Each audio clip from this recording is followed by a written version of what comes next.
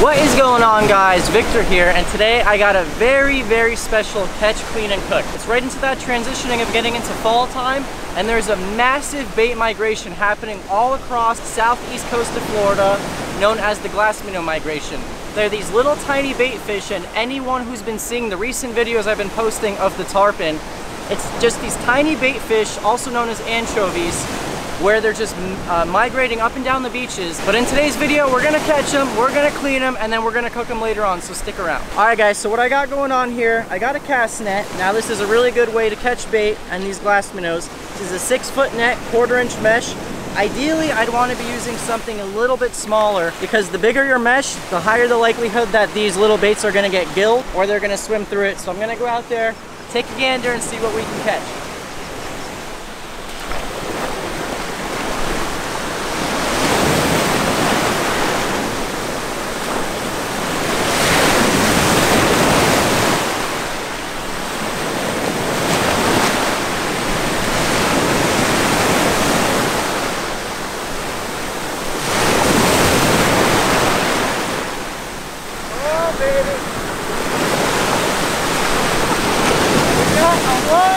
Over here.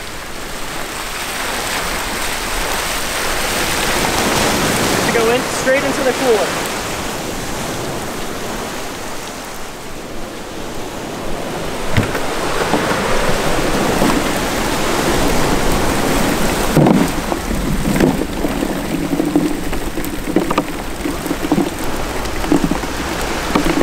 As you guys just saw with the last throw, I got a ton of bycatch, which were actually pilchards. And this little dude right here just crushed the glass minnows, guys. He's got a smaller net, and he told me the secret. So the pilchards were a lot more in shallow in the trough. He said to go out further for the glass minnows. So I'm gonna take his advice and see what happens.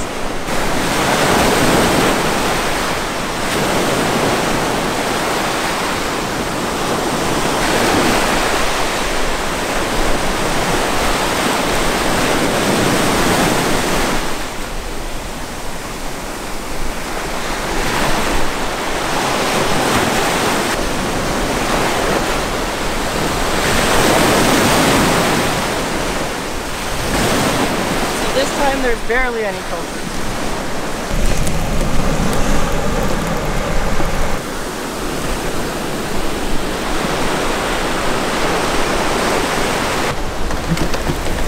More minnows this time again.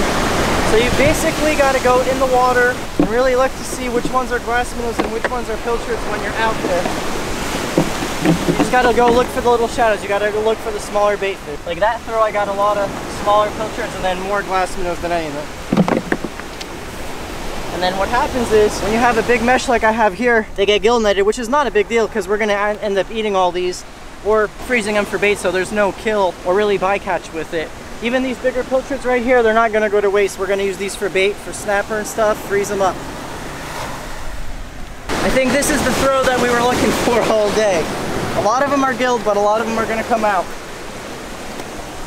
So when you shake the net, probably a quarter of the ones that are actually gilled will come out, and then you have a bunch that are just overlapping, and the more that are gilled, it seems like there's less and less of them that have a chance to get gilled. Oh, I got a croaker. This right here, one of the best snook baits around. We spent a lot of time trying to catch these guys. I'm gonna let them go because we got no use for them today.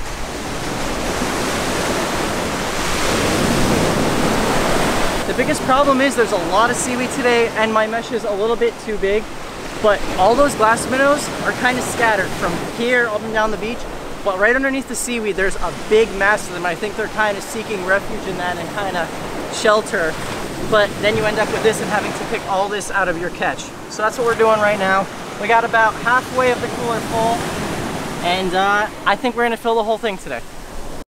Alright, now that we caught our glass minnows, or anchovies if you want to say, it is time to clean them and prep them to be cooked. So I've never actually worked with these little type of bait fish before, but it was very easy. I asked a few people, and honestly all you had to do was rip the head off, as you guys see me doing here, and kind of take the guts out. And when you rip the head off, the guts kind of just seem to flow out. they don't get stuck in there. It's kind of like when you're taking the head off of a shrimp. There's really not that much waste. It's very easy. You guys will see a little bit later as far as the scaling process is concerned. But one thing that I think is really cool about YouTube and me to be able to teach you guys is also to get your input. So I'm not entirely sure what exactly species of anchovy. I think it's a striped anchovy based on what I found online. But if you guys know the real, scientific name or the actual type, please comment in the comment section below, because I'd love to learn and kind of just get the whole story of why these things are migrating in the first place. So now, as far as prepping them, after I took all the heads off, what I did is I went ahead and I kind of washed these guys really thoroughly in a saltwater slurry, as you guys see. And I did this about 3 times. I really just, got in there and just mixed it around with my hands, make sure all the poop and guts and seaweed and the scales just really came off, because that's stuff you do not want to eat, because we are going to be eating these whole. They are little bait fish. There's no possible way you could go and fillet every single one of these individually. So every time I put them into a fresh saltwater slurry, I'd mix it around and then I'd strain it and just get rid of all that nasty gray silver water, as you guys see. And then there's still a little bit of seaweed in here. You kind of nit and pick at it, and that was one of the most frustrating things with this catch and cook. Was cleaning them was very easy, but depending on the day that you go, it can be frustrating because there's a lot of seaweed in the water. So I went ahead and dried those guys up. Now they are ready to be go in the fryer. And what I'm going to do with this is I just took some all-purpose flour and I'm going to season it simply with garlic powder, paprika, and salt, and that is literally the only ingredients we're going to use. We're going to coat our fish in it in a little plastic bag, and that's it, and they're going to be ready for the fryer. And one thing I really wanted to touch on is the fact of, these catch and cooks have come so far on this channel, guys. I would have never in my life thought I'd be eating glass minnows, and guess what? You guys are about to see that they came out great, but I cannot stress enough every single one of these videos. I know I sound like a broken record, but to get out of your comfort zone and to just go against common practice. Just because someone tells you that it's not good or it's gonna taste fishy or it's a trash fish doesn't mean it's true. Fish are fish, eaten all around the world in thousands of different ways, and I don't think that there's a single fish that is non-edible unless it's poisonous or something. So going back to our recipe, you guys see I put them in a plastic bag, coated them lightly with flour. I don't want too much. And then I had a pan heating up with some oil, and since I don't have a deep fryer, I wanted to make sure I put in enough oil because I wasn't sure if they were going to stick to the bottom of the pan or anything. So our minnow mountain is ready to go.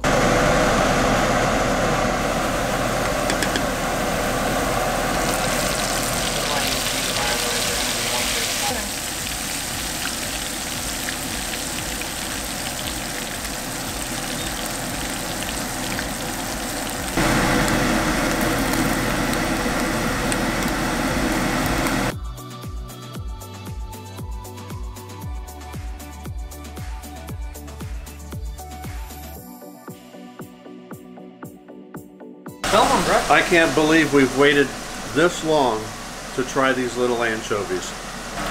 I'll tell you, I really admire Victor, Land Shark Fishing, and Brooke Christ Outdoors. They really explore Florida, and if you watch their videos, they go on a lot of adventures. But besides that, bringing home what Florida has to offer in snappers and groupers, and I'd be here forever trying to name all the things that we catch and cook. I've always told my family we're hunter-gatherers, and to look at what we, the first thought were glass minnows, researched them and found out they're anchovies. Man, they're like little French fries. Not what you would expect. They're delicious. All right, guys. So this is going to be the final batch. And what I've been doing is I'm putting it in the ladle because I don't want to just drop it directly into the pot, kind of spread them apart. But one thing is when you put them in, it seems like they're going to all be stuck together, but they really don't. They all kind of separate themselves. And I think when they crisp up, they kind of turn into all little fish instead of one giant glob. And you guys heard it. Brian said they're great. If I could describe it as one thing, a seafood french fry. It's like a really good little seafood french fry with a little seafood kick. It's not a fishy flavor, it's sea. It's It's just good. It tastes really, really good. This is Brick's older brother Jed right here. He just got home from work for a little lunch break, and he had no idea we were doing this catch and cook. What do you think? You nervous? Nah, I've had anchovies. You have? Yeah, and sardines. Not fried like this. This will be something different. So, moment of truth. Pass me a plate. And that is amazing. Want to pass me this? We got 2 approvals. Brooke liked them. Brooke's mom liked them. I liked them. So far, we all like them.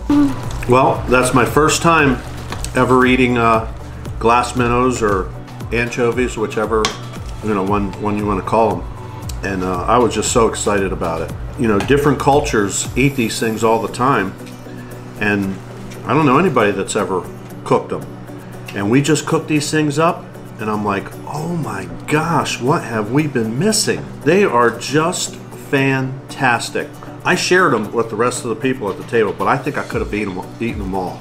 That's how good they were. Like I said earlier, I'm a hunter-gatherer and just believe in it so much because, you know, I don't need to go to rock concerts or Disney World.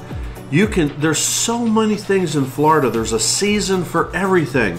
There's a season for these delicious little anchovies. There's duck season, there's lobster season. It just goes on, and you can just eat good from season to season. But it's not just the eating, it's the adventure of finding what beach these are on and catching all the fish that are chasing them down the beach. I just love eating, catch, and cook. It's my favorite thing. I had no idea that I was gonna get to have some of these, so it was a real treat. I mean, you figure everything out in the ocean is eating these, so why not us? And yeah, everyone was saying they're like potato chips, you couldn't just have one. So they looked a little different from anything you've ever probably had, but it's definitely not something to be squeamish about. I mean, it just, the flavor, it's indescribable. It was fantastic. I hope we get more of these soon because I can't stop eating them. It was fun. It was different. It was fun. Okay, I gotta break the silence because so Brooke and her mom liked them, but they didn't love them. Like me, Brian, and Jed really liked them.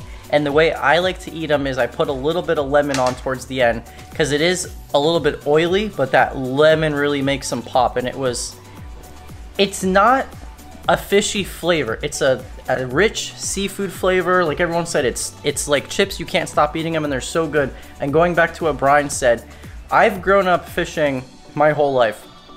And we've seen people year after year chased after glass minnows. I mean, going and making trips up and down the beach, and there's a reason people did it because they are so damn good and they're actually really expensive in markets. So you guys, like I preach everything on this channel, don't knock it till you try it. There are no such thing as trash fish, just trash cooks. What are you gonna say, Brooke? I was gonna say that, but it was funny because on the beach, every single person that walked past us was like, what are you gonna do with those? Because no one would ever expect you to eat them. Every single person was like, are you gonna use those as bait? And we're like, no, we're gonna eat them. They're like, what? Yeah. They're like, we heard you use them as bait, but you're actually gonna eat them? Like, how do you do that? You know, like no one actually does that. And it's just like so great that Victor wants to try all these things and show you guys that there really is no such thing as trash fish, just trash cooks. Yeah, it's true. I mean, we've eaten bait and it came out great. And it was so easy to do. It's a little time consuming, but like Brian was saying, you get a big group of people and you can make it into a fun event where, you know, just sit back, drink some beers, everyone's cleaning and cooking and frying, and you eat them as they come off the frying pan. Very easy. And if you guys get skunked one day, eat your bait. Just try it. Just try it for me. That's it. So until that next video, guys, thank you so much for watching, and I'll be seeing all you guys, my land sharks, in that next video. Bye.